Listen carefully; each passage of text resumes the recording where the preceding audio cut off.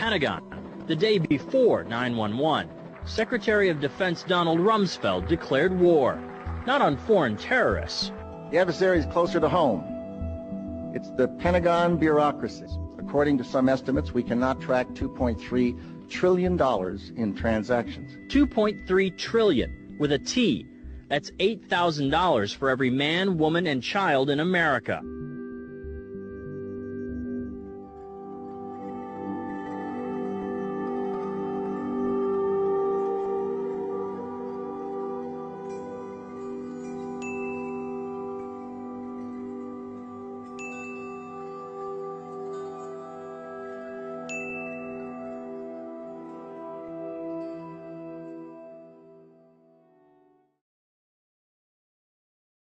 Are you sick of government lackeys who say you didn't build that? Are you tired of elitists who think you need a government permission slip for everything? Everything you do is an A to B conversation, and the government should see their way out of it. Create true free markets by adopting the BIPCOT No Government License. The BIPCOT No Gov license allows use or modification of any product, service, or software except by governments or government agents. Go to bipcot.org. That's Bravo, India, Papa, Charlie, Oscar, Tango.org.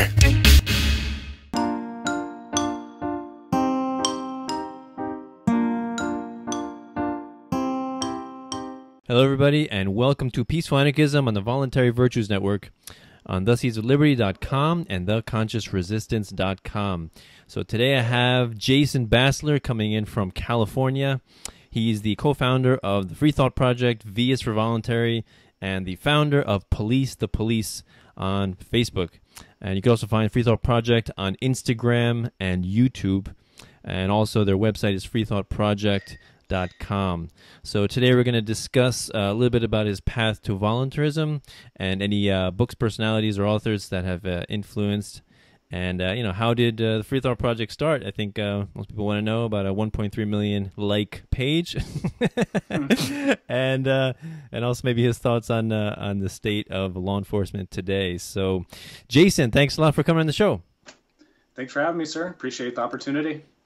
No problem. I saw you on Anarcast, was it a couple months ago, and Jeff Berwick, he plucked you out of the crowd, and you looked like you were unwilling. You're like, no, I don't want to be in front of the camera. He's like, no. It was a little unexpected, yeah. No, you're going in front of the camera right now. And so it was a good conversation. I didn't expect to see you there, but really cool.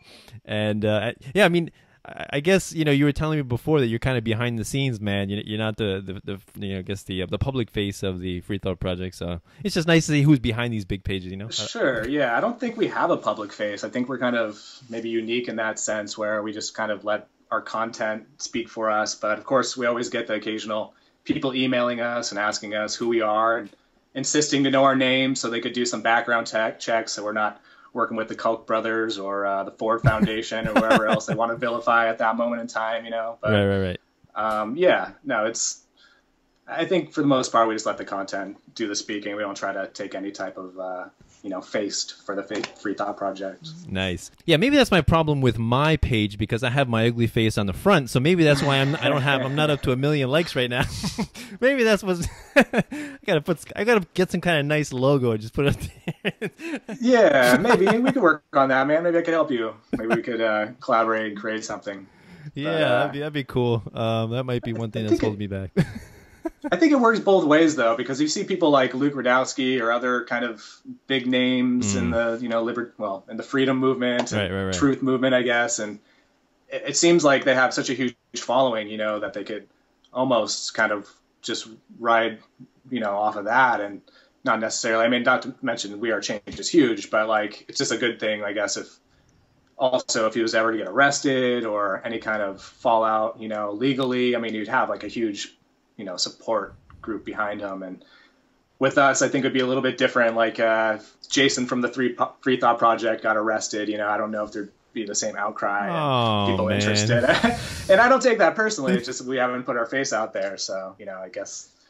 But you got the Cell 411 right app on your phone. We don't have that. No. What? You serious? I've heard a lot about it. Yeah. It's actually a long, complicated story. I don't know if I really want to touch on that. Okay, but, no problem. had a little bit of a falling out with Cop Block, let's say, about a year and a half ago. So I know there's some good people within Cop Block, and I don't want to say anything bad about that organization, but one of the people who was currently a part of the Cop Block family during that time, I guess, is the guy who probably also founded 411 and Cell 411. And, I should probably just let things go and reach out to him to, see what we could do with Police the Police as well. But I guess was still a little bit of bad blood there. So haven't really adopted that. Wait, so you're referring to Virgil? Virgil, yeah. Oh, I didn't know he was affiliated with the Cop Block. Okay. Well, for a little while he was posting on there with his Truth Voice page. And okay. It's kind of a long, complicated story, and it doesn't really even involve me. That's the most disheartening part about it, But it's kind of our organization, so it's like, we don't try to fling mud, and we don't really try to have any drama or issues with people. So we kind of just steer clear, and that's probably more than I've said about it to anyone, to be honest. Wow! All right, I am honored, and I guess that's the first time most people have heard of libertarian infighting, right? We never get that, right? Yeah, I wish to say that wasn't the case, but and that's the thing. That's what we were trying to avoid, was the infighting. So we just kind of disassociated, and that's kind of why we chose the freedom of association, not to associate with Cell 411. Right. I appreciate the idea. There was another app a couple years ago that was very similar called Peacekeeper. Peacekeeper, right? Remember that one? Yeah, Cody Drummond. Yeah, right. Didn't quite take off, I guess. Hopefully, Virgil's having a little bit more success with this one. Right. But yeah. Yeah, I actually interviewed both of those guys, and pretty awesome dudes. And I love helping people spread the message, who are developing technology like that, because I think that's really the best way to render the state obsolete. Right? Absolutely. Is to just make technology that it shows its backwardness, and it's Sure. No, absolutely. Yeah, I would say that's one of the many probably growing technologies that are going to eventually make the state obsolete. And I'm excited. It seems like it's going to be eventually the age of transparency, and it seems like right now is the age of information. It seems like probably within the next 20 years, it's going to be impossible for corporations, governments, whoever, to kind of get away with some of the same shit they've been getting away with this entire time, because there's going to be multiple ways of fact checking, of looking at reviews for certain products and services, for all those things, critiques of all sorts. So it's just going to be more and more transparent, I think, anyway, as time goes on. So that's just another one of the many beauties of technology, and yeah, it's a wonderful thing. So beautiful. Well, unless you meet an anarcho-primitivist, then he's gonna sure. he's gonna rail against the state and civilization. Like, oh man, you serious? Yeah, I don't know. I'm very confused still about a lot of that. I mean, I guess I could kind of understand some of the idea of maybe technology, not even technology, just modern society, maybe losing some of its apathy towards environmental causes, but it doesn't seem to be like rampant and widespread, and it seems like it's usually way more blown out and taken out of proportion, as the AMPRIMs usually like to look at and focus on. So to me it's kind of silly. It's, I don't know, definitely not my cup of tea. I haven't seen enough Justin Stout posts to really jump on board or anything. So he's a good guy as far as I'm concerned. He's always been cool with me. I don't have any problems with Justin Stout, but right. It's just I haven't been influenced at all yet. People who blame civilization for, let's say, climate change, global warming, I don't know, tsunamis, nuclear meltdown, radiation, all this kinds of stuff.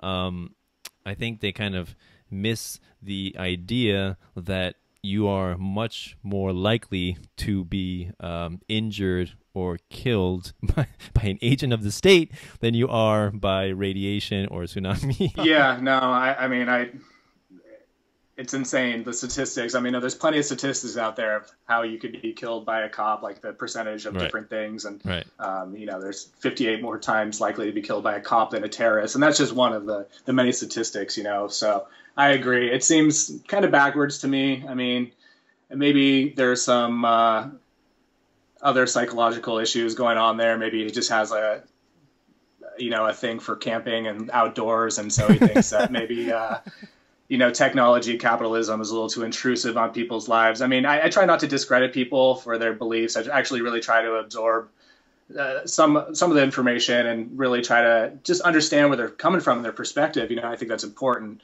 instead of just being dogmatic and dismissing anything that sounds just even a little crazy to you or whatever. But yeah, I mean, there's just so many wonderful things going on with technology. I mean, yes, it's moving very fast, and who knows what's going to happen even in the next 20 years. I mean, it seems like even in the last 30 years, things have changed dramatically. But, Elon Musk tells us we're going to be going to Mars and by 2020, and we're going to have a neural lace on our brain, which apparently is going to be kind of like a built-in AI. And this is just his predictions, of course. So who knows what the validity is, but it seems interesting to think about. It's definitely exciting. And who knows if we want to go in that realm exactly, but it's just fascinating and interesting to think about, because a lot of that technology is going to be used for beneficial purposes for humanity, so.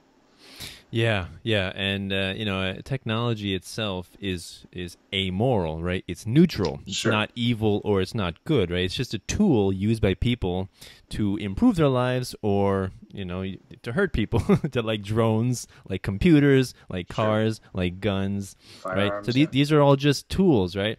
And so and same thing with money too. A lot of people vilify money. So really the whole thing hinges upon what are we going to use it for, right? So it's not like I don't foresee a Terminator 2, machines take over the world and destroy humanity type of thing. But I definitely I'm excited. I'm hopeful for the future. I think things are getting better. Crime is going down. Infant mortality is decreasing, and more people are living longer lives, healthier lives. We're safer, Sure. and we're more comfortable. We live in more luxury than like the majority of the people in the past. I would say it's safe to say that more people are waking up too, with just the information that we have at our fingertips. And, in the age of information, ignorance is a choice, and many people are starting to understand that any question could be answered literally by Google in enough research time.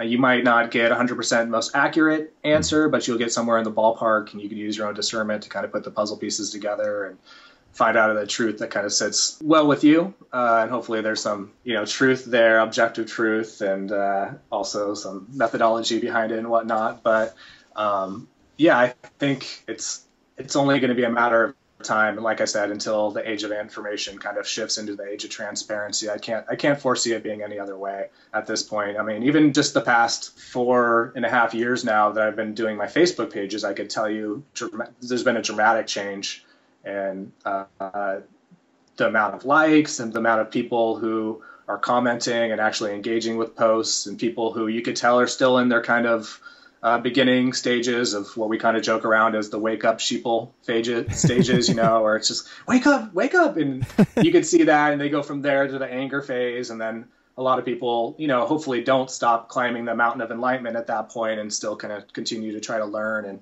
build on their beliefs and their philosophies. But I could personally say for sure that there's been a dramatic increase, and that's just looking at social media, and of course going to a few festivals and conferences here and there that I try to go to. But I mean, there's plenty of people who have been doing this a lot longer who have been saying the same thing, that it seems like there is a shift happening. And especially I think it's even more expedited with the whole Hillary Trump debacle, and so many people are so disillusioned with these two choices. I mean, I felt kind of disillusioned with Romney and Obama, but I guess to many people, Obama still seemed like a more legitimate choice, whereas Clinton and Trump just seemed completely like the wrong choices for America. And I think a lot of Americans recognize that and are starting to kind of reach out. And I think that might be part of the reason why the Free Thought Project is reaching so many people right now, is that people are hungry for this type of information, and they don't know exactly where to get it from and how to put all the pieces together, but they kind of have seeds planted here and there, and they're starting to kind of put it all together. And so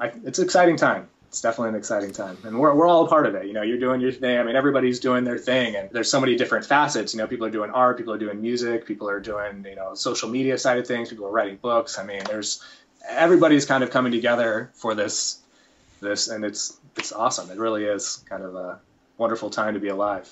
Oh yeah, it definitely is. You said so many things I wanna respond to, but let me first hear from your history and you know, how you came to this idea of this radical idea of that we should all live in a voluntary manner. How dare you think like sure, that? Yeah. It's funny.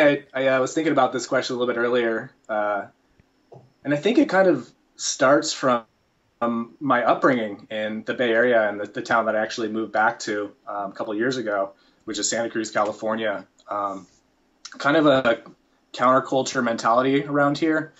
And I kind of embraced that through the music scene. I started kind of picking up on punk rock and hardcore music, and that was kind of my thing in my teens and all throughout high school. I got involved with bands and started playing in bands, and I was kind of doing some various disobedience stuff as a kid, which in retrospect is kind of funny to think about. Just a quick story. I lived in a small town. It was outside of Santa Cruz, actually, and it was like a little small valley. And we liked to skateboard, and the only place in the entire valley to skateboard that had a lot of concrete that was flat and a couple things that you could maybe try to grind or whatever was the high school. So they put out this huge memo, and they actually had security guards after about a year of us skating there, try to close down the high school after hours, so we couldn't skate there anymore. And so we kind of had this big disobedience where we went there for a few nights in a row. And we put up all these flyers everywhere. We taped them everywhere saying, "Let us skate." And it's kind of funny to think about it now. Like, I was this kind of entitled, like, punk rock kid, like trying to let them. I mean, it was a public school, so in some ways it's like, oh, I guess they maybe should have let us skate there. Right. But eventually, I guess our efforts did pay off. And, you know, a few years later, about a year and a half later, when I was already done with high school, they ended up building a little skate park within the little town and everything. So it actually turned out to be kind of a good thing. I can't say I took all the credit for that, obviously, but it was, you know, and so there's just kind of little things that have been kind of sprinkled throughout my history. When I look back at it, I was kind of activist minded. And I think I kind of did embrace also the countercurrent, the counterculture mentality, you know, trying to question authority, question the mainstream and stuff like that. But like I said, I got really interested in music, ended up moving up to San Francisco and was playing music up there for a while with a few bands, and ended up doing some touring and wrote some records. And I was actually working for a nonprofit up there called Forest Forever, which was environmental group trying to protect public forest lands from logging. So I kind of always have had this in my background, but just not really like identified like where I stood. Didn't really do a lot of research as far as my philosophy and beliefs and whatnot. But that all kind of changed. I moved down to Los Angeles and ended up going to audio engineering school down there because I was so interested in music. I kind of had what I call my quarter life crisis when I turned 25, and I was like, oh shit, I'm 9 to 5 and I hate it, and what am I going to do with myself? What am I going to do with my life? And so I kind of panicked. I went to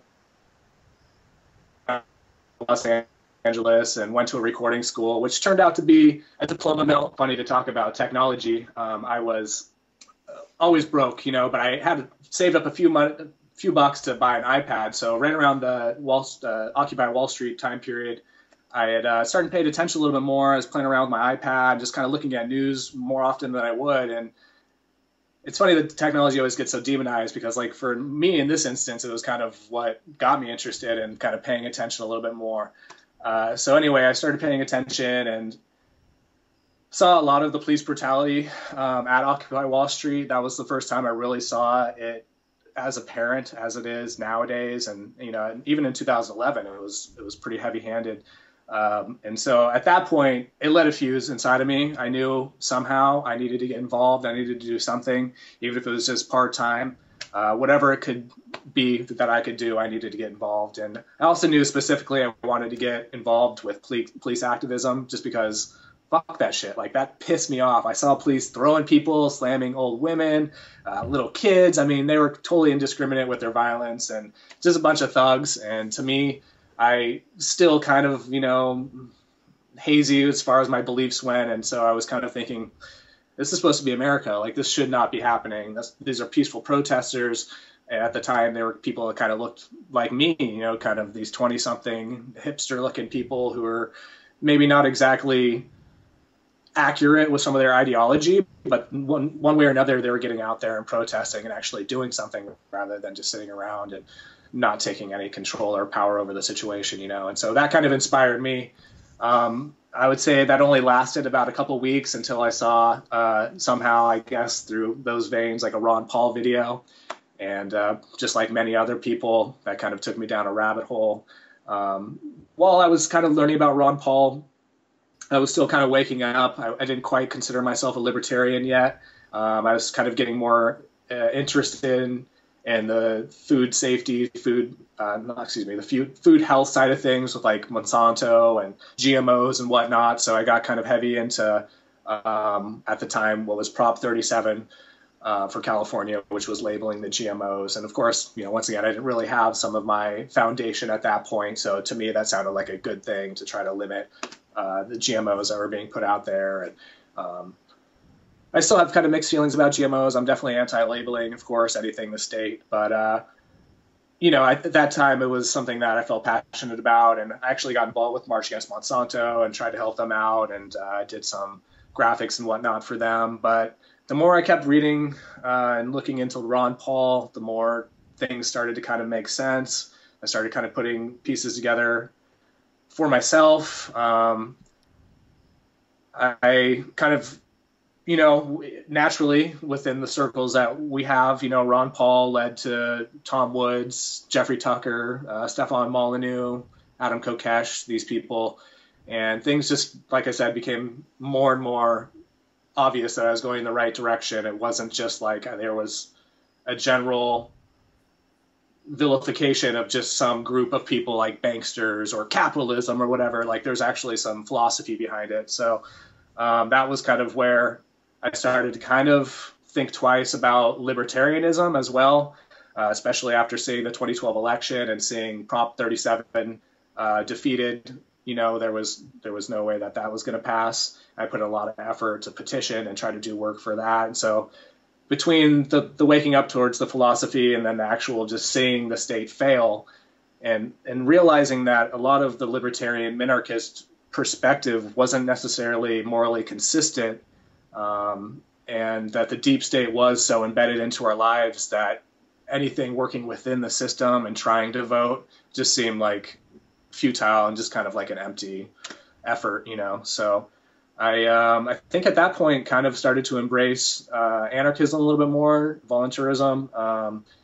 And, I'm still learning. It's always a learning process. I'm sure as you are, there's still so many facets to learn about, all these different things when it comes to anarcho-capitalism and voluntarism. And there's so many wonderful, prolific writers and people who touch on these subjects that it's still kind of something I can't say that I'm 100% solidified with my knowledge. I mean, I don't know if anybody ever is, even like a Murray Rothbard or whatever, but I feel like has more substance and more value to my life, and it applies to my beliefs and resonates with me more so than any other ideology, and it's more morally consistent and pragmatically consistent as far as just being able to work.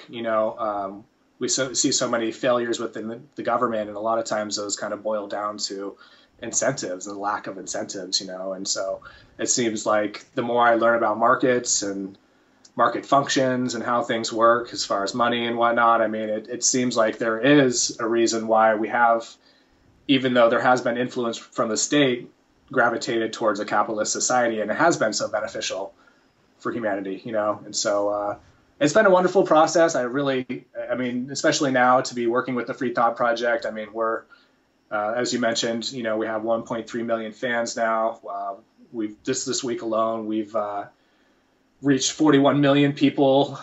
We had 62,000 new likes this week. So it's just been an amazing adventure and journey for me, this whole waking up process. I feel very empowered personally. I feel like I took my life from being in this position of working a 9-to-5 that I hated to being in a position now where I could work my own hours as much as I want to. And I do something that I love and I care about. So and here's the best part, obviously, is that we're preaching the message of peace and love and anarchism, So it's honestly, I couldn't be any happier as far as that kind of stuff goes, my career and whatnot. So Jason, I feel pretty confident in saying that you didn't earn those likes, and so I'm going to have to petition the state to redistribute your likes. Fair enough. Yeah. Well, we try to do our own redistribution. We try to help out smaller organizations. And you didn't build that. Right. I love that. That was a good one. That meme campaign needs to come back. There was a lot of good memes that came out of that Obama quote. Yeah, I know. But yeah, that's beautiful hearing your journey. I love hearing people's journeys. It's amazing how, different avenues we all came in. And I also was brought in through the nutrition, vaccines, GMOs, Monsanto. And because I'm an acupuncturist and Chinese herbalist, so I was very interested in holistic nutrition as a teenager, and I did a lot of reading into that and the Gerson Therapy and alternative cancer therapies in general. Sure. And so so I remember I was subscribed to this one website called Farm Wars.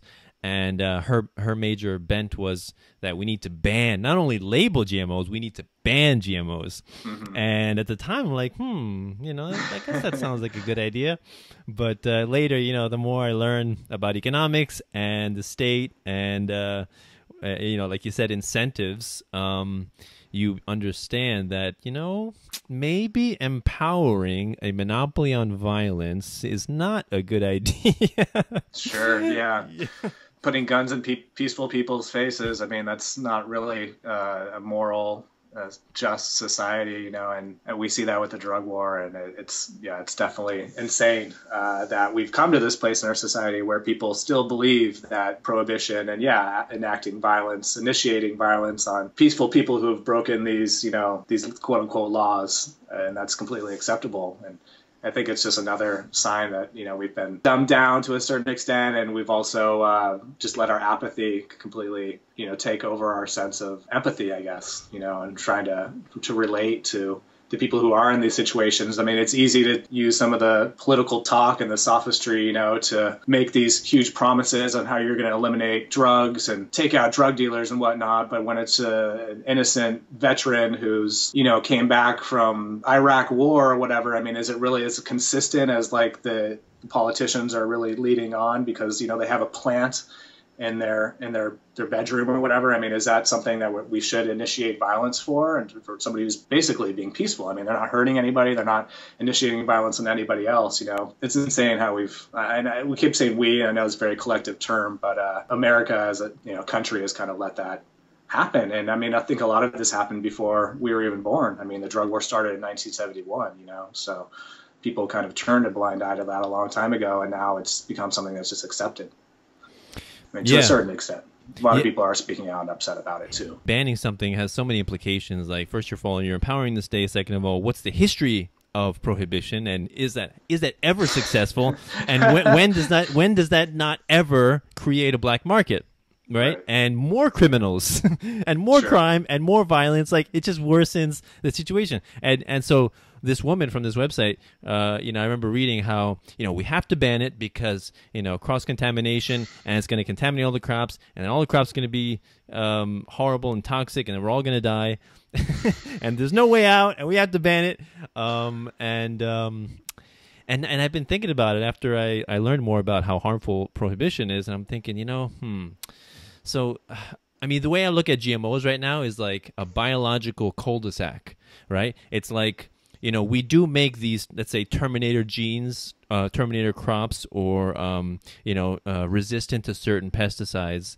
But I don't see something like that as being ecologically viable. Like, I think it will self-destruct. I don't think it's going to propagate and contaminate every single plant on Earth and destroy us all. I don't see that happening at all. Right. So if something has to be created in the laboratory and then it gets released into the wild, I think it's just going to die of its own accord in the wild. Nature is a pretty brutal person.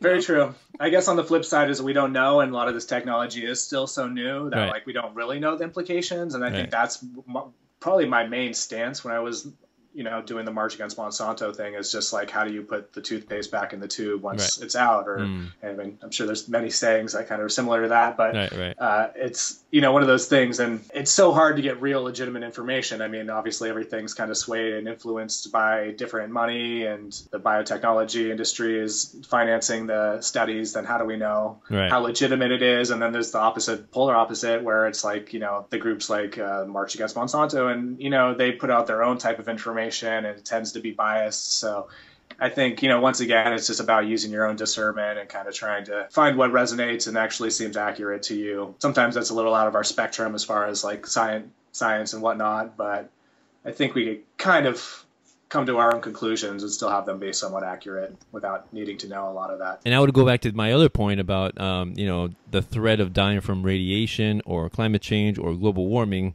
as being, the threat of dying from GMO poisoning, in that, you are more likely to die from an agent of the state than from GMOs. So if you're really afraid for your life, you got to get some priorities straight, okay? Right. You should be an anarchist. It's just that outdated mentality of, the state is our protector, we are the government. I mean, that was probably their most successful propaganda technique, was to convince the majority of Americans that we are the government, because, once you give people that kind of identity and that almost belief of a responsibility, they almost take it personally. And, well, yeah, of course I have to vote. And of course, this is my obligation. Of course, this is what we're doing as the government. And I think that was one thing that I really learned from Stefan Molyneux, is to kind of distinguish, the line between the two. I mean, the state, it's its own entity, and we aren't the state. I mean, if that was the case, were the Jews voting themselves into concentration camps? I mean, I know Rothbard makes that point, and it seems valid to me. I mean, we're not. It's a completely different entity, but at the same time, it is just an illusion. It's just a label that people wrap around themselves to have the opposite rights that we do, or they claim to anyway. They don't really, but they claim to have the opposite rights. So. Yeah. Recently, I've been. I like to describe that I'm against statism and the belief in authority, and not necessarily against the state and government, because it doesn't really exist. Like you said, it's like saying I'm against the Tooth Fairy or Santa Claus or the Easter Bunny, right? It's just a belief. It's a belief that some people have the exemption to morality that other people do not, right? It's just men and women with guns forcing you to pay them, as Mark Stevens would say. And so I think we have to dispense with this idea that this is the government, and this is us. That's the state, and this is private individuals. No, they're just people believing that they have moral exemption, right? That they can steal and call it taxation. They can kidnap you and call it the war on drugs, right? They can murder people overseas and call it the war on terror. And for some reason, these political euphemisms are okay and acceptable when they say it. Sure. Kinsella makes a great point as well, and I've been trying to kind of adhere to this just to try to be as accurate as possible, but he always makes the point that government can be a group of people. It could be your church. It could be a government who's a local body of people who are just concerned about whatever it may be. So I think the state is probably a little more accurate in that sense, because, government could be, it doesn't necessarily mean they claim the right to initiate force and, claim the right to initiate taxation for law enforcement and law, and all those things would be a monopoly on those things, So there is a little bit of a distinguishing factor there. And those are things I think that you start to realize more when you start to get into a little bit more libertarian theory, and you can recognize that. I feel like that's still things that our friends from the left just can't grasp. They don't see how the state is a monopoly. And I feel like that's one thing that I always try to use against them, because they always tend to look at monopolies as being a bad thing as far as big business goes. I mean, obviously they want to see a monopoly. Nobody wants to see a monopoly with certain products and services, but when it comes to the government being a monopoly, nobody seems to have any problem with that. Like, how does that work? You know what I mean? Like, no, it is a problem, especially when we look at law and law enforcement. I mean, they claim to be the final arbiters in all cases of conflict, including cases involving themselves. How the fuck is that not a huge red flag to people? You know what I mean? Like, how is that legitimate in any way? How is that not a conflict of interest? And how come people don't recognize this? You know what I mean? And I feel like, to me, whenever we talk about, I mean, I'm always answering comments and we're talking to people on police and whatnot. To me, I feel like that's the point I try to hammer home the most, is that it's a monopoly. Like, how will you ever expect any type of legitimate results, just results, from a monopoly who claims the right to, you know, arbitrate its own conflicts? Like, that just doesn't make sense to me. See, if Coca-Cola poisons some people, and then people like bring lawsuits against Coca-Cola, and then Coca-Cola's court, it was owned by Coca-Cola. The judge works for Coca-Cola. The lawyers, yeah, the bailiff, the officers work for Coca-Cola. Would you think that that's an impartial system? You know, as much as I appreciate a lot of people waking up to the police state, I just feel like there are certain aspects that, and I guess it all kind of goes back to public schools and, you know, the whole process of thinking that the state is great and that government is just. And if we didn't have these parameters put in place by government, that there would just be nothing that would ever take its place. And I think that's what a lot of people think, is that if we didn't have police, there would just be utter chaos. They don't realize that when they say this and they support and endorse the police, that they're supporting and endorsing a monopoly. They don't ever think twice about, you know, I don't want to say the word private because that also has its own negative connotations, but just any type of security companies or people who actually would have incentive to run a business that would actually produce results, desirable results for society, rather than these undesirable results that we see day in and day out. I mean, I've seen my fair share of police brutality videos, trust me. And yeah, it's funny if you do bring that up and say it, you'll immediately get, you know, the Blackwater comparisons and, you know, these private police and people, like I said, it just conjures up all these crazy ideas of private. You know, that word private is such a trigger word. Nobody who with outside of the libertarian circles understands that private is actually a good thing, and that it just means that people control it rather than the government. I think that's probably one of the biggest things that we try to focus on is the fact that the police is a monopoly, and same thing with the courts. You know, that's yeah. Like how often do you see brutality conducted by mall cops? Right, or by bouncers. Sure. As Walter Block likes to point out, Disneyland, you know, you don't see, you know, Daffy Duck or Donald Duck, excuse me, you know, molesting people, harassing, and brutalizing people and stuff. You know, I mean, they have private security there. It's just, it's behind the scenes. Nobody sees it. If there's an incident, it happens so quietly that it's not like a big fuss. It's not on the news, or people aren't being shot and killed. And, you know, I mean, it's crazy. And I think ultimately what it kind of boils down to, once again, is just that people simplify everything. They want a simple answer. They want a simple solution. It kind of boils down to, I think, state-sponsored schools, you know, these indoctrination camps. I mean, we aren't taught critical thinking. Nobody ever wants to dive into these subjects and really try to understand them and dissect them. A lot of times they're just trying to get the quickest answer, the quickest way they could point their finger and scapegoat a certain group or a certain aspect or whatever. And like I was saying, I think that's just one thing that's a little disheartening, maybe with the Black Lives Matter movement. I mean, there's a few things that are disheartening with the Black Lives Matter movement, but a lot of people as well who are waking up to the police state it's just, you know, they're not really putting the pieces together as far as what the culprits are. Yes, racism exists. Does the war on drugs give life to racism? Does it actually empower police to be racist more so than they would be without the war on drugs? Yes, in my opinion. And do people talk about that? Is that what the Black Lives Matter group is focusing on? Is that something that they have within their parameters of focus? I mean, is that something that they're even interested in? I don't think so. I mean, I hear very little about the drug war, ending the drug war. Hopefully with Police the Police, I think that's, you know, what we're trying to do as well with the Free Thought Project, is we're just always trying to interject a lot of the different theory, a lot of these things that kind of get swept under the rug, whether it be because they're not exactly popular or because it just takes two levels of logic, you know, one of two, kind of getting past that first one, putting the pieces together. A lot of people don't want to get to that second level of logic. They don't feel like it's important, I guess. But yeah, that's what we're trying to do. And I think we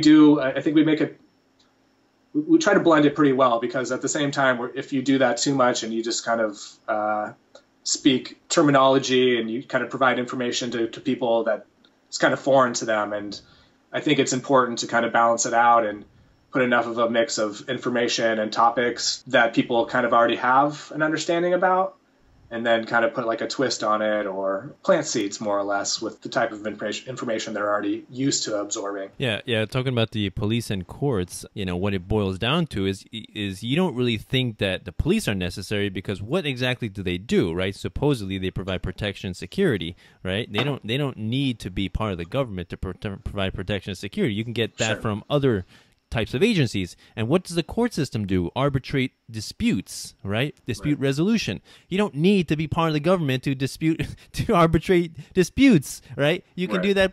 You can do that privately through agencies.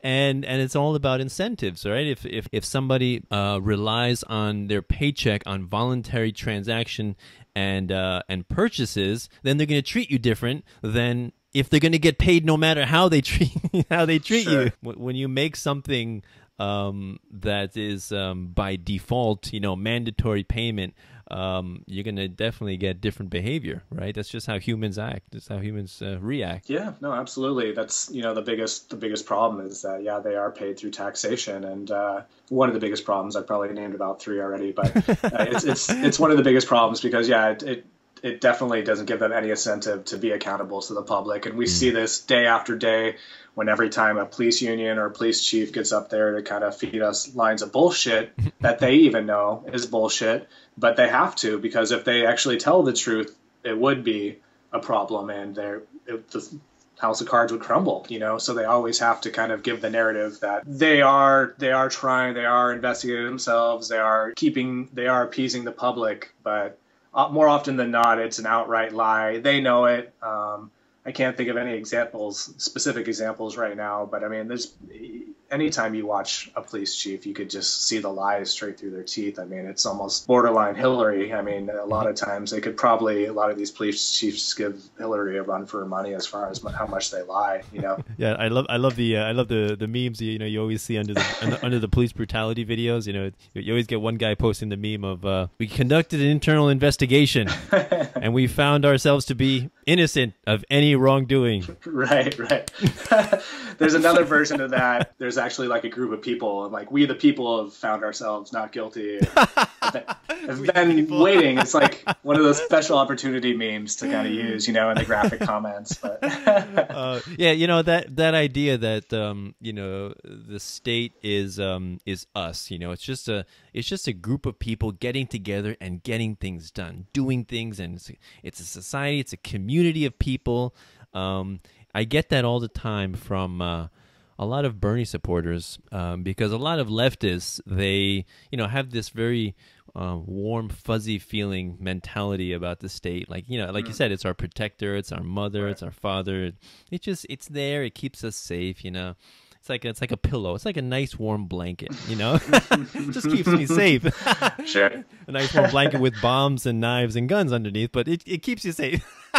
Well, we just don't pay attention to all the killing of the brown people in the Middle East and the highest incarceration rate in the world. I mean, those things are just we don't pay attention to those because and who knows why. And the other thing I say to people like that is, because I get from some people like that, they say, well, it's just like a condominium board. It's like you're living in a condo complex and you're just paying rent, right? That's taxation. You're your rent, for living in a condo complex, and they're the board, or it's like a chess club. It's just like a chess club, People are in charge of the chess club, and people go to the chess club. That's all it is. And I'm like, so are you saying that when condo associations get into disputes with other condo associations, do they wage war and send their tanks and drone bomb them?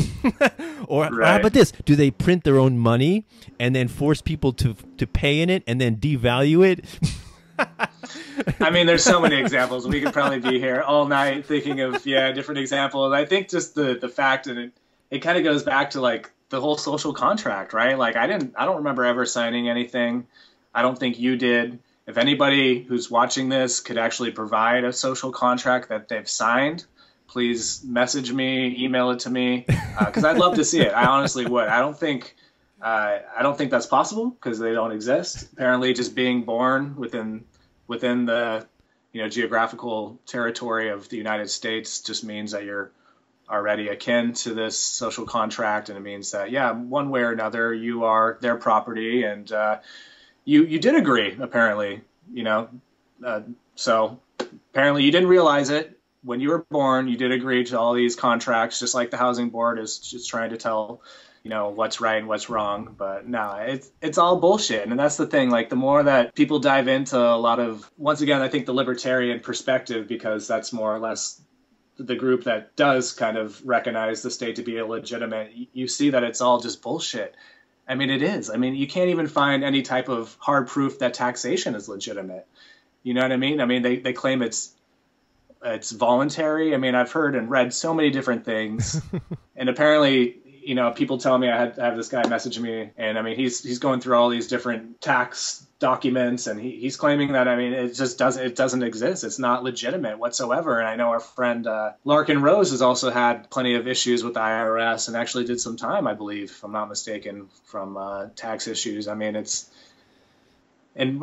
obviously gives him even more grounds and empowers him even more to speak on a lot of the issues that he does talk on. Yeah, it's just it's mind-blowing. It really is mind-blowing. And I think it really just goes back to that group mentality, that groupthink mentality of, the state is our protectors. We are just one big, happy national family. And yes, we have some crazies and, some problems and hiccups here and there, but to me, it's so hard to grasp, and I think I've never, ever really had the mentality of a statist, because it just seems so foreign to me, like, it seems like it is just this whole go along to get along mentality. And I mean, I don't want to say I was born with a natural understanding of natural rights, but I almost kind of do feel like it's always just been this very strange kind of alien idea to me that we're supposed to bow down and, give our lives over to the state to be killed for these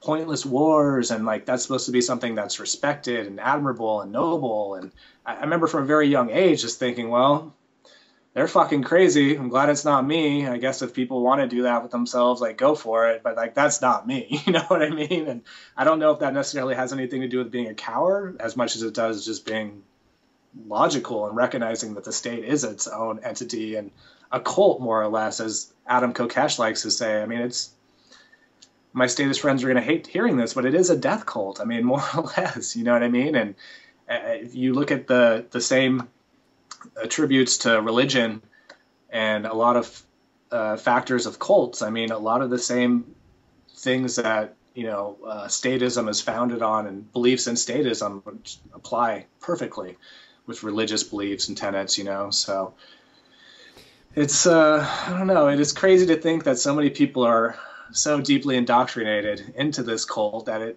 we're the weird ones, like, we're the outsiders, we're the extremists, because we do believe in peace and we don't believe in these, initiation of force. And Jason, I think you're just not thinking this through enough. All right, if we just get the right person in power, all right, right, things will just fall into place. All right.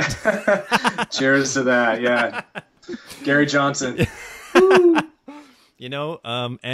you, by the way, you did sign the social contract in amniotic fluid. Okay. Oh, right. Yeah. you falling out of your mother's hoo-ha was the signature. Jesus. That was the signature. Oh boy.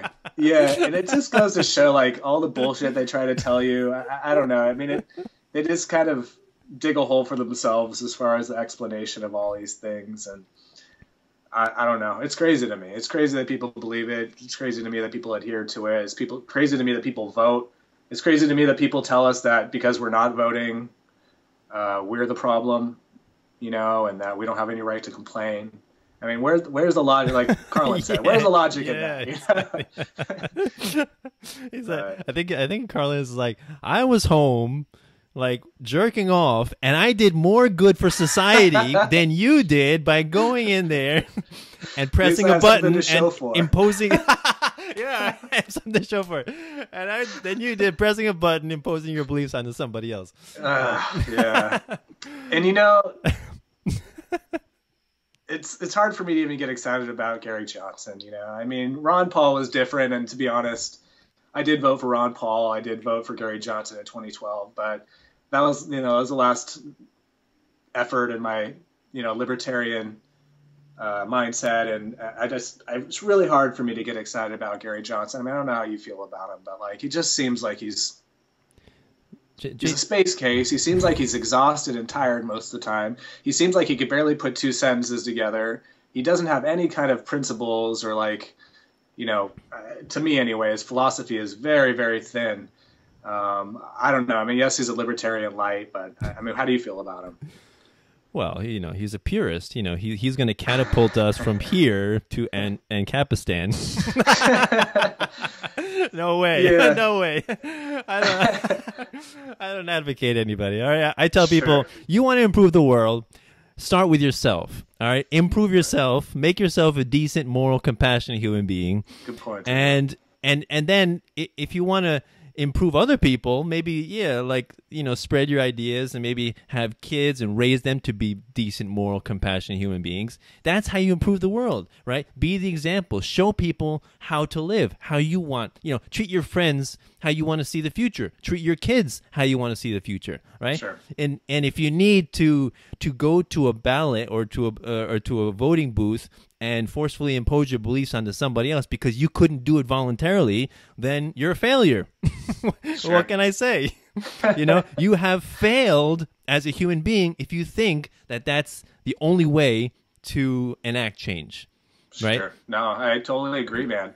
I think that there's the theory that some people have made that why Stefan Molyneux is kind of diverted from the kind of previous audience that he was interested in, the information he was kind of interested in, to more of like the Donald Trump and alt-right side of things, is because the libertarian community didn't really embrace his peaceful parenting as much as he had really wanted to, and he felt like that was one of the biggest solutions for change. And I do kind of feel his pain in that regard, because, and I know you're very big on peaceful parenting as well, but I mean, we already acknowledge that this is going to be an intergenerational shift. This isn't going to be something that we just vote our way out of. This isn't going to be something that happens in the next 5 years.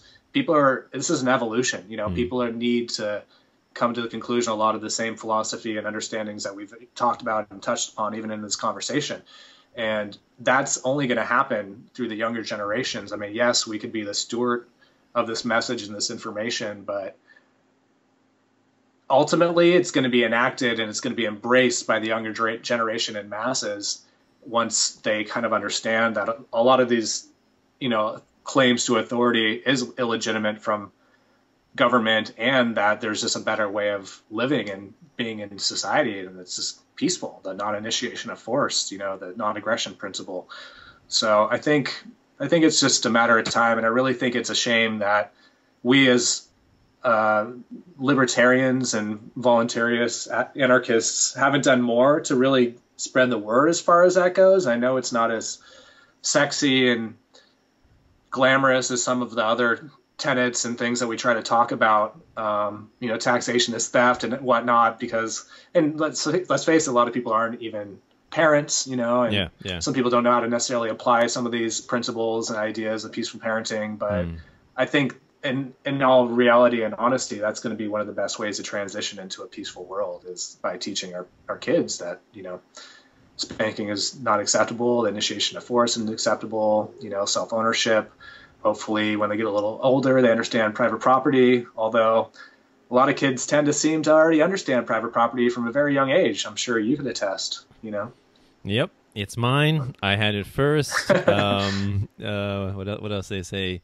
That's not, but that's not what you said, So they have to understand the basic private property, self-ownership and contracts just by those that, but you said, right? So they hold people to their word. Right. I think that children, they emulate their parents, right? So statism definitely begins at home, and that's the main thing, and then it gets propagated through the government schools. But yeah, it's so important how we raise our kids, because that will be the next generation. That will be the future, the world of tomorrow. And you got to think, how do you want people to live? What kind of world do you want your kids to grow up in? And yeah, so I think peaceful parenting is so important. Homeschooling and unschooling is just so powerful. And yeah, Stefan Molyneux was a major inspiration to me when I had my son. We had our son in 2010. I heard my wife sent me the video, the 17 reasons why you should not spank your kids. And that's, my rabbit hole into Stefan Molyneux stuff, Sure.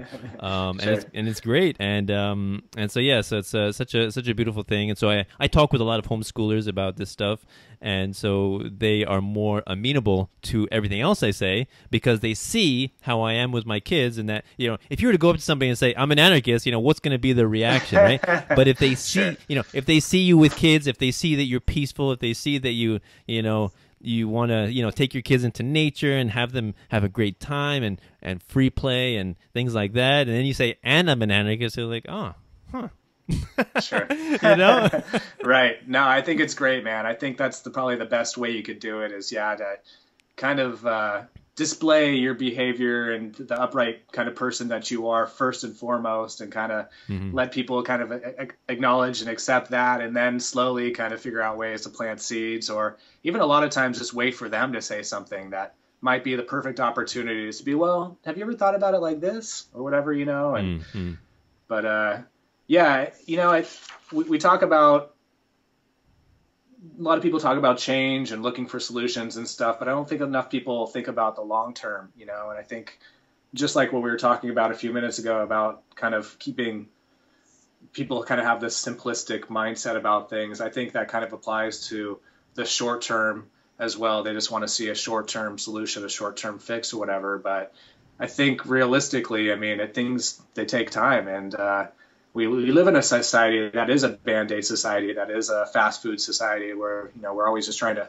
put a Band-Aid on something and move on to the next. And, we're getting our information, our food, all these different things through memes, through fast food. We're not taking the time to really examine what needs to be done. And I think you're right.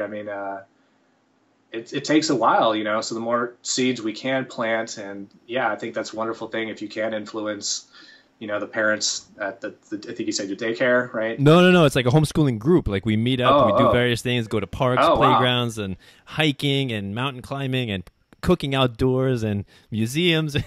Sure. Well, they're probably already kind of they're all like accepting naturally against government schooling. So it's just like just take the next step. If the government can't do schooling right, if the government can't do education right, what else do you think the government can't do? What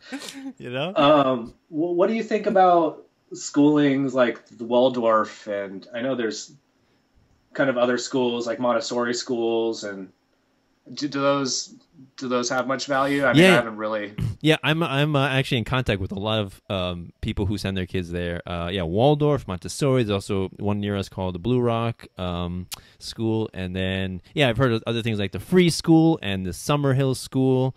And then there's one called the Sudbury Valley School. There's all these different kinds, and they're very similar. I guess slight differences in philosophy. Like people would say Rudolf Steiner with his Waldorf. He's very strict about no technology, like no media, like iPads, iPods, TV, video games, like, which is pretty strict. But people like that, so they send. But I don't know. Personally, I don't think the money's worth it. It's pretty expensive. I'm like, I just don't think to pay this institution thousands of dollars so that they can use beeswax, crayons. I don't know. It's just not necessary. Like if I want to use that, I'm going to buy that. And I think I can give my kid a good amount of exposure to a lot of experiences myself just by me creating networks, meeting new people, and then saying, let's meet up, let's do this, let's do that. And so we've done a lot of things. Like we just recently did, just last week we did camping. First time my kids did outdoor camping in a tent. Great experience. And we all got food. We split it and we cooked. One of the women, she's awesome with fire. She brings her own stove and cast iron pots, and she cooked food. Oh my God, it was delicious, And then we went hiking, and then we went to a stream, and all the kids found frogs, and we were like frog hunting, and that was fun. And I caught a huge one.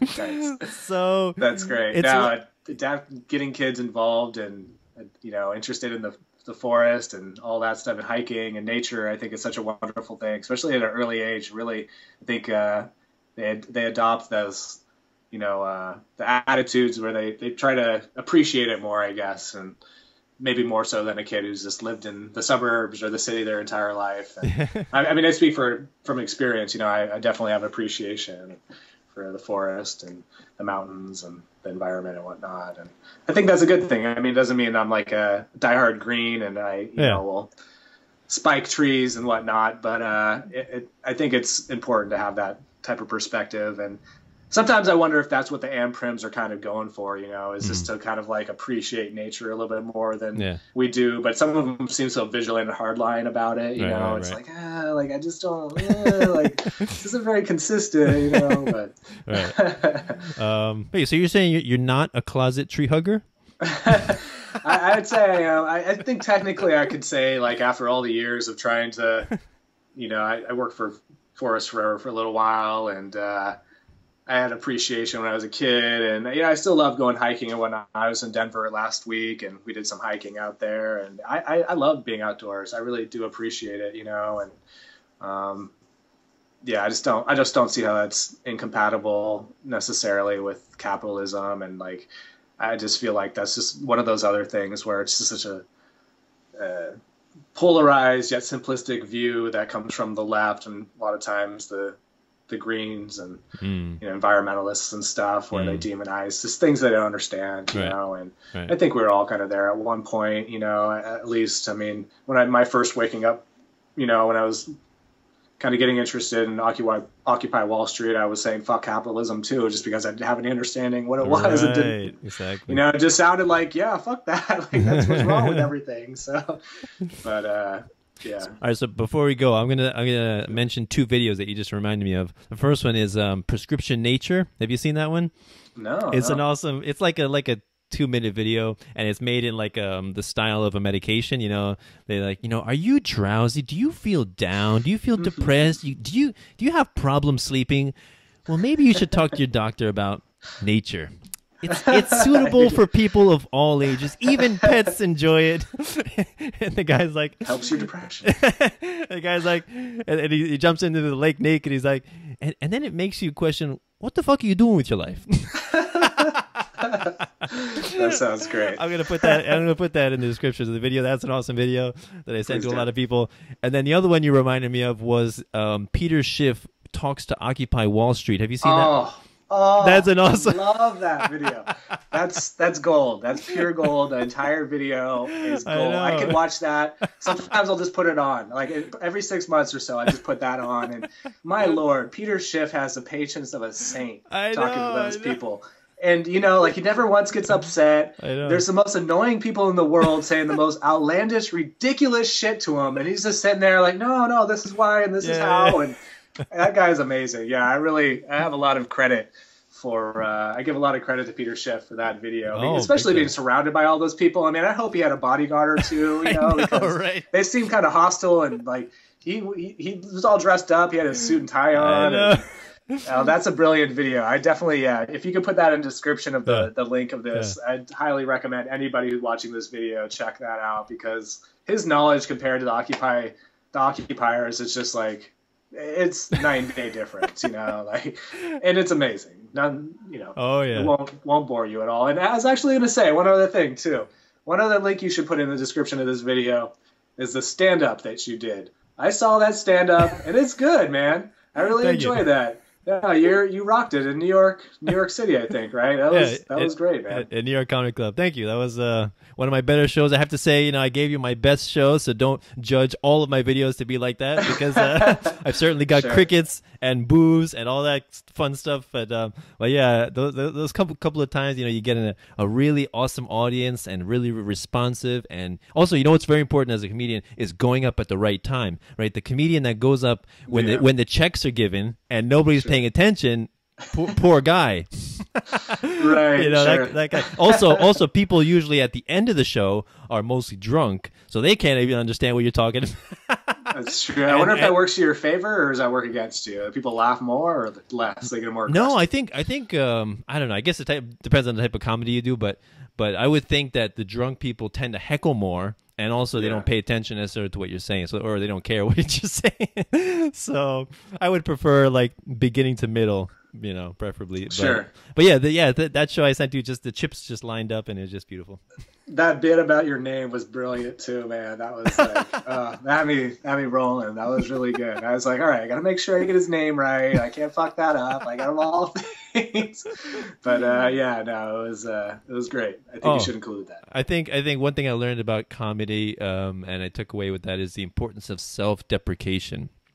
Sure. How, you know, we can't take ourselves too seriously. You know, right. you have to lighten up. You have to, you know, laugh at yourself, because, you know, if you don't laugh at yourself, other people will, and you're just gonna feel bad. And you know, you got to be the first one to say, I'm a jerk. I know. I suck. I make mistakes, you know. Sure. And then people are gonna be like, all right, this guy's cool.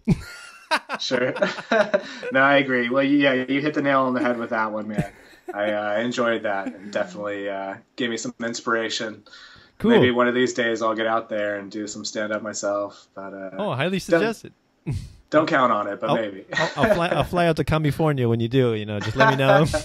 Sure, man. Yeah, please do. And you're always welcome. You know, if you ever come out to California, please let me know. Oh, awesome. That'd be really cool. Be great to get a drink. Yeah. So yeah. Before we go, just let people know once again where they can find you, and you know, plug your sites again. Sure, man. Yeah, we're at thefreethoughtproject.com. We're pretty much on all major social media platforms. We're on Twitter. We're on Instagram. We're on Google+. We even have a Tumblr. We have YouTube. Of course, Police the Police. That's my other project. That's on Facebook and Twitter. Check out V is for Voluntary, especially you anarchists. Voluntariist, that's my anarchist page. Put a lot of love and time into that. Also, check out our Facebook page, and the Drug War. That's another one that we've started to kind of gain some steam on. I think it has like 200,000 fans now, and I feel like we're putting out good content in the vein of ending the drug war as well, and definitely be some content on there that makes you think a little bit, and you probably want to share. So awesome. But yeah, and also I just wanted to give a shout out to Chase Rachel's too. And if you guys haven't read this book yet, beautiful book, beautiful. Yeah, please do. It's what is the full name? Spontaneous Order: The Capitalist Case for a Stateless Society. It's great. I mean, it really does run through everything, especially if you've gone through Kokesh's Freedom. You feel like that resonates with you. It's almost kind of similar. It just kind of goes through a little bit more, has a little bit more meat. It goes, you know, down the line of different principles and aspects, axioms of libertarianism that we think is important. Chase thought it was important. Chase is a great writer. I think one of the up and coming thought leaders of our time and of our movement. So definitely check that out. That was kind of the only shout out and promotion I wanted to give, because that book has been awesome for me to kind of refine some of my theories. Yeah. Oh, I love, that guy. This guy's really awesome. I saw him. I met him last year in October in Asheville. We went down there to visit, and right. him and Michelle. We met all the other people too. You know, the other volunteers. It's just a strange thing, you know, to be surrounded by no voluntarists, and then to be surrounded by volunteers. I'm like, wait a minute. Wait! I don't have to describe the taxation of theft to you. Is that? Are you serious? We can talk about other things. Oh man, that's weird.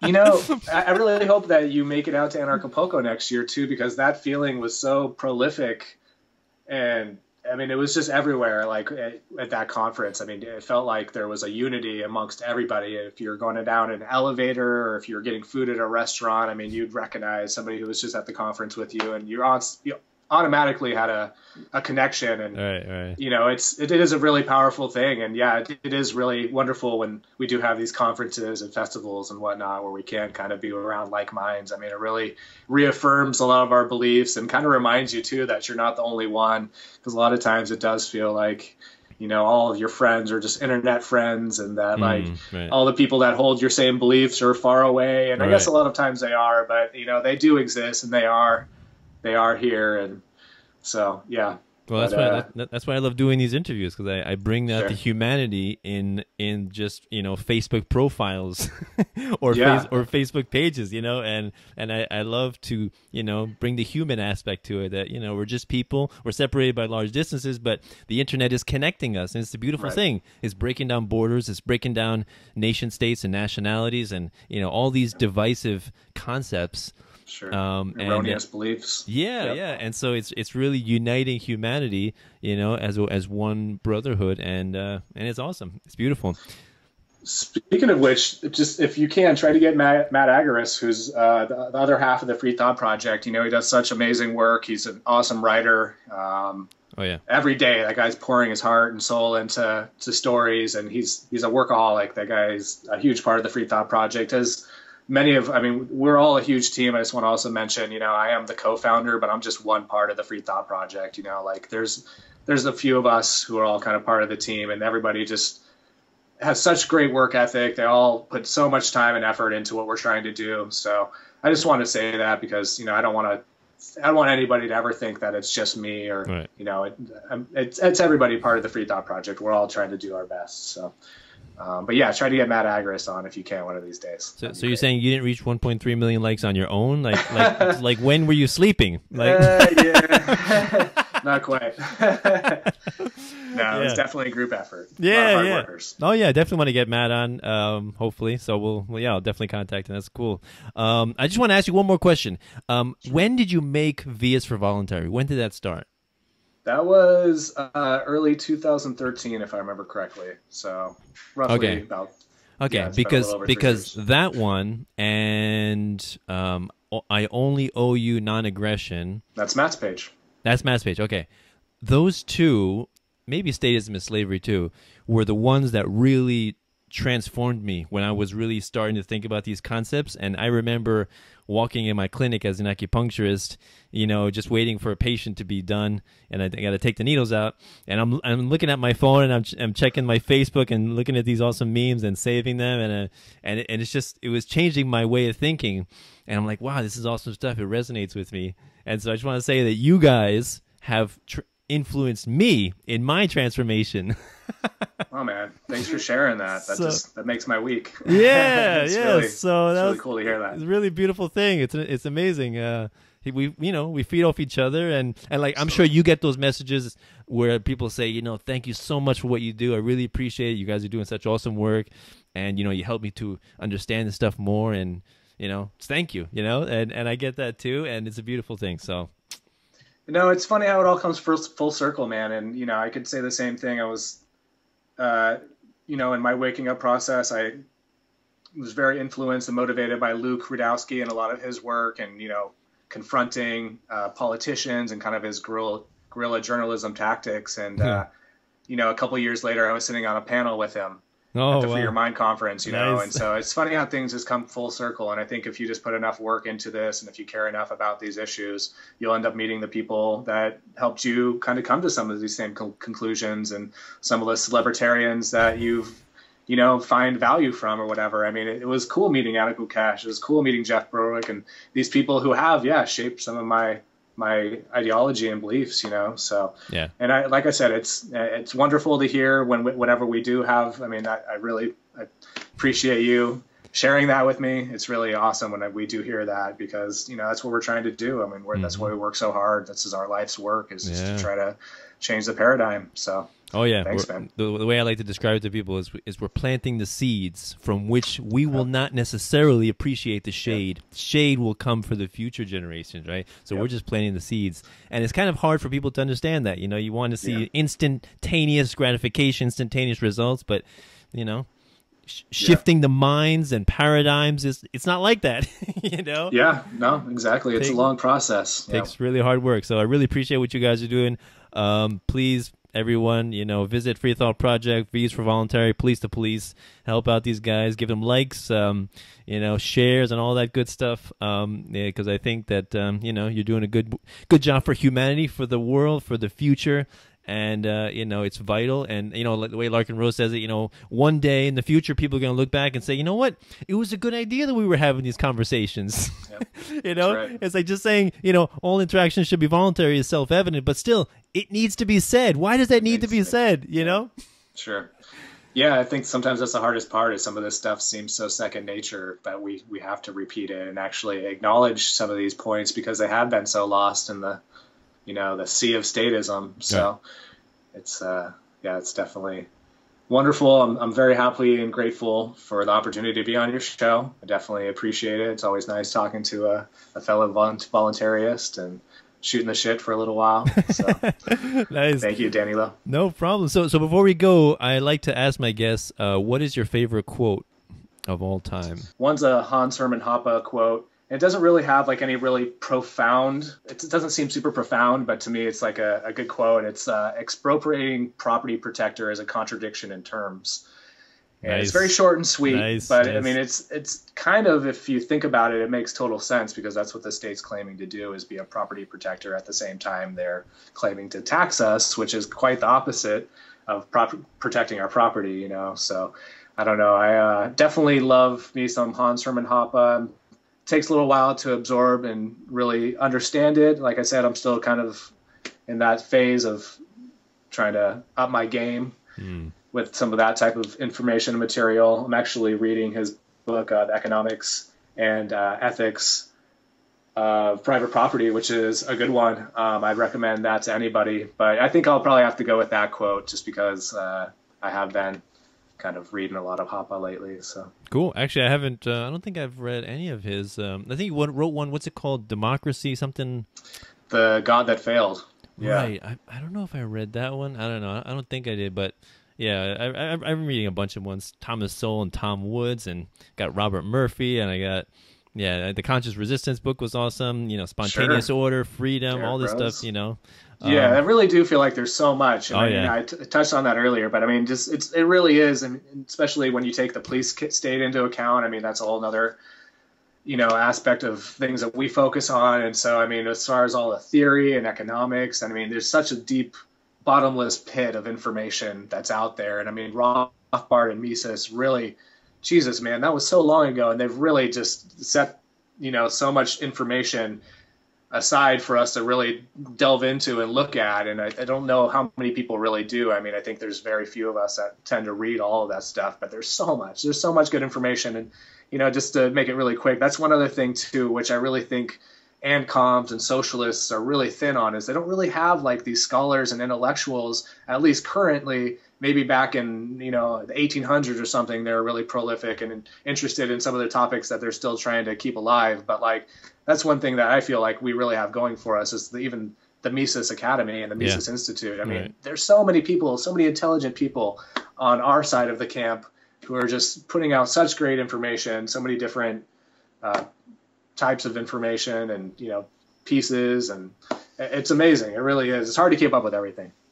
Yeah, indeed. We definitely do a lot of reading and research, and in the end, I think most of our conclusion is pretty much the same. Like, I don't know how people should live their lives. That's why I think they should be free. They should lead their own lives. Like, I don't know I barely know what's good for me. How am I going to know what's good for my neighbor? Like, right.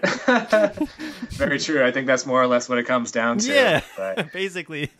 There is surprisingly a lot of theory included in just liberty, the idea of liberty, and what it takes to maintain the idea of liberty. And, that once again, I think those are the things that kind of get pushed aside and ignored by people who aren't necessarily as interested in the intellectual side of things. And, everybody has their place, and hopefully more people will be interested in the philosophies and whatnot. But I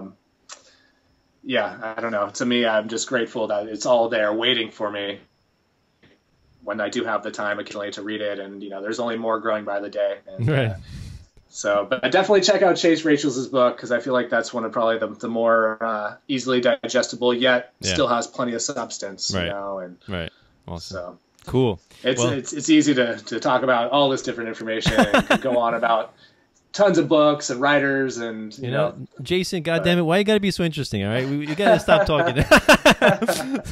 So it's been great. So yeah, thanks a lot for coming to the show. Really appreciate it. Wonderful conversation. So if anybody wants to help me out, you can do so through PayPal, Bitcoin, or Patreon.